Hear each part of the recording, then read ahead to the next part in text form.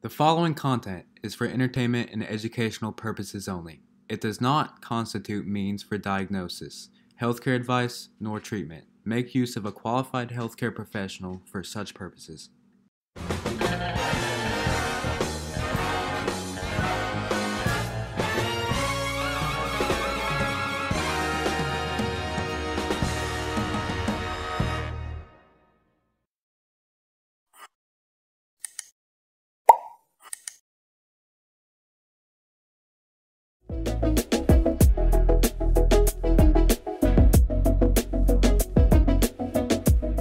So when you have the treatment group and the control group, are they both knowing, are they both aware? Does the control group know they're getting quote unquote a placebo? Who wants to answer that question? Oh boy, let's see. At a 1 and a 2 and a 3. Yes. No, you do have like disclosures and stuff like that, but usually you don't want them to know because if they know, it's more than likely going to actually affect you. Why researchers lie? You can't say. That is what we don't say lie, we call it deception. What? Right? That is actually the correct term, is deception. Yes, sir.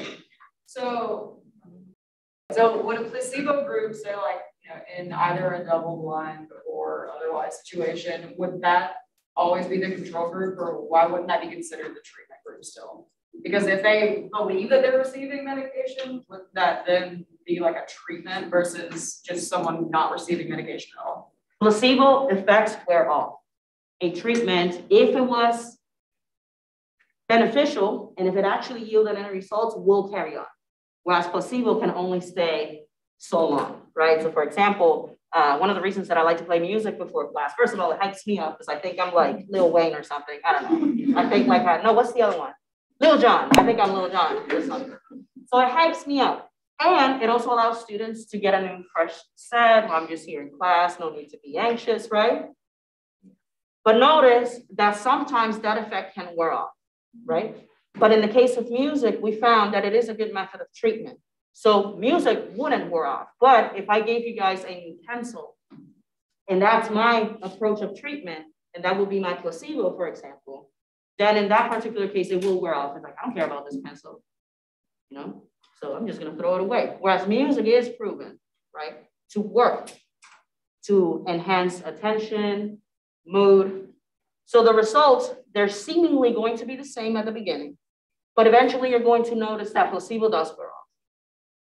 Now, in regards to deception, what's your name, ma'am? I always forget, I'm so sorry. Okay, it's Lisa. Lisa, all right, so Dr. Lisa over here, she mentioned that sometimes the group may not be aware, right? She mentioned that, what's your name? Imam. Dr. Imam, she mentioned, well, sometimes what happens is the group is not aware.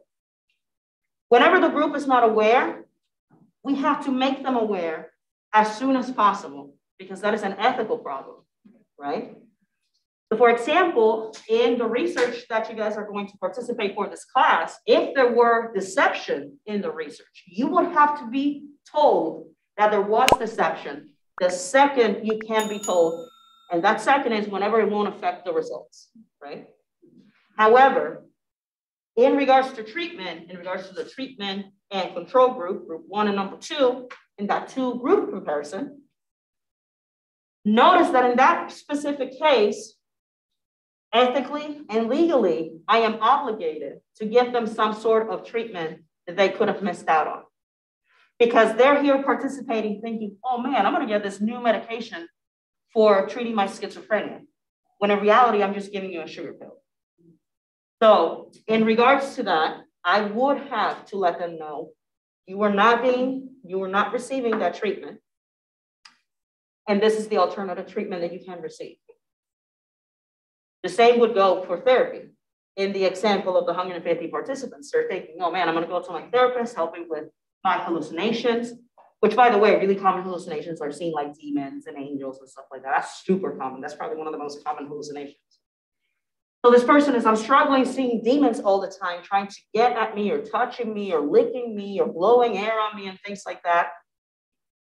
But then they find out this researcher never used that therapeutic technique on me. So imagine if you went to therapy thinking you were going to receive help and then you find deception. Yes, ma'am. I had a question about the control groups and letting people know if they're being deceived or not. Does that affect the results? Yes. Absolutely. In regards to your question, what's your name, ma'am? Ala. So with Dr. Ala over here, her question is, does it affect the results if we're thinking about deception? Yes, both ways. So for example, if I think I'm being deceived, I can have respondent bias, which is, I think this lady is trying to assess me for schizophrenia. Let me tweak the results a little bit. I'm going to show her how schizophrenic I am. Or I can be like, I think this study is about schizophrenia. I need to back up. I don't need to show this lady how schizophrenic I really am. So even when they don't know they're being deceived, right? And there might have not even been deception in the first place. Really hard for people, especially for mental health, to say, man, I'm struggling. This sucks pretty bad. So whenever you're a research participant and I'm asking about symptoms, about your manifestation about schizophrenia, even for ourselves, it will be hard to say, yeah, I am struggling with this. So then you're going to have respondent bias. And the same goes when you find out you're being deceived. You can have what we call experiment death, which is, bye, I don't want to participate in this research anymore because you lied to me, right? So there's many effects for both issues, whether the person doesn't know they're being deceived. We can also have placebo effects as well. There's so many effects for either. However, when you become a researcher yourself, even if you're in the field of computer science or engineering or social sciences or health sciences, your job as a researcher is going to be to reduce that bias. That is your job, both on your end, on the participants' end, and the research end, right? Does that answer your question?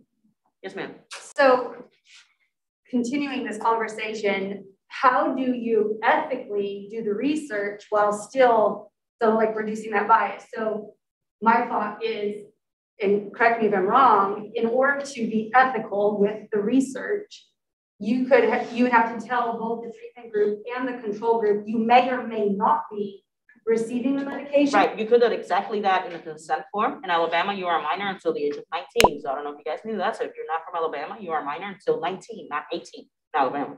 So the person here in our beautiful, good old sweet home Alabama, they would have to be 19 in order to sign that consent. You may let them know in the consent, or you may not. You may not let them know in the consent and let them know as soon as the consent is, as soon as it is possible to let them know.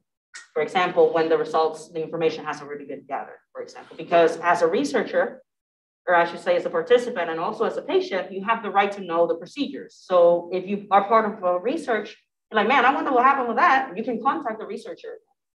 And that's also your right as a research participant. Yes, sir.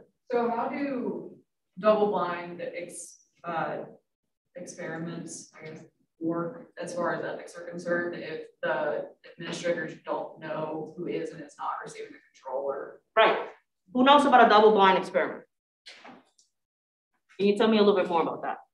Researchers don't know which group is control or the experimental, just to make sure that there is no, well, to try and make sure there's no bias on either side.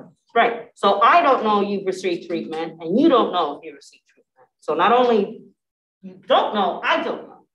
Generally, whenever we use deception, first of all, it is a research technique that is, I don't want to say it's rare, but it's not as common as you would think, right? It's actually not common because of that issue, because it could be a significant concern. For example, you're not getting treatment that you were told you were going to get, right? So it is pretty rare.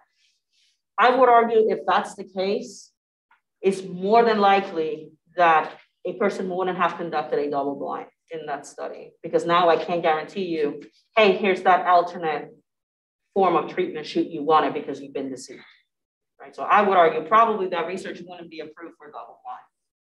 Yes, ma'am. Going back to the minor thing, in the state of Alabama, you can sign like medical paperwork at 14. That is correct. Can't you sign this paperwork before the age of 19? Nope, you can't be a research participant if you're a minor. However, in the state of Alabama, you can consent to medical treatment without your parents' consent at the age of 14. Which I have a couple that go, as you know, some people come see me for treatment. And I work on the supervision, of course. And I do have a couple that they don't want their parents to know absolutely anything. They're like 15, 14, so they come see me. If a researcher were to like suspect that the groups they're testing are suspicious of whether they're being tested or not, like would they have to go back and reconduct the experiment and alter it so that they don't try to manipulate the researchers? Or we actually have statistical procedures to reduce the chances of those individuals affecting the research. So for example, if you're part of that research, right, the 150 schizophrenic participants, and here comes Becky. Anybody here named Becky? Good. Okay, so here comes Becky, and she's like, I'm going to show her how schizophrenic I am. And she skews the results. I'm going to see that statistically. I'm actually going to see the statistical notation for it and see this person is an outlier. Therefore, this person is skewing the bias. They probably guessed about what the research was about. So she would be eliminated from research. You can actually see that statistically. And that is also part of your job, which is data cleanup procedures later on when you're doing your statistics on research. so it's very unlikely that like the whole group would kind of be like collectively suspicious. So like it's very uncommon for multiple people to do that, or Sometimes the larger the group, of course, the more likely it is that the individual, if there is deception. Most people think there is deception when there isn't any. When I conducted my own, everybody thought like, oh, where's she trying to ask me? It was really that simple though. It was really, this is exactly what I'm asking you. There's no woo-woo, voodoo magic on it. It's just exactly what I'm asking you. So most people do think there is deception when there isn't any, and you can also see that statistically. So it isn't as common as you would think. Just out of curiosity, when is a double-blind experiment done? Like in what scenario? Think about if I have to reduce my own bias, right? So imagine that out of the 150 participants, 20 of them were my students. I want my students to do okay, right? I want my students to get treatment because I believe that this treatment is going to help. So because that's my bias, I want you guys to do okay. And there's 20 people in that research, I will be blinded because that reduces the chances of me putting in my own input in the sampling procedure, right? So whenever we gather participants and then when we impart treatment, I can be biased myself.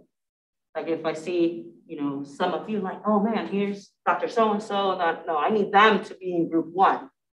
That's when I would do a double blind so that I can reduce the bias and you have an equal opportunity, an equal chance at random, whether to receive or not receive treatment.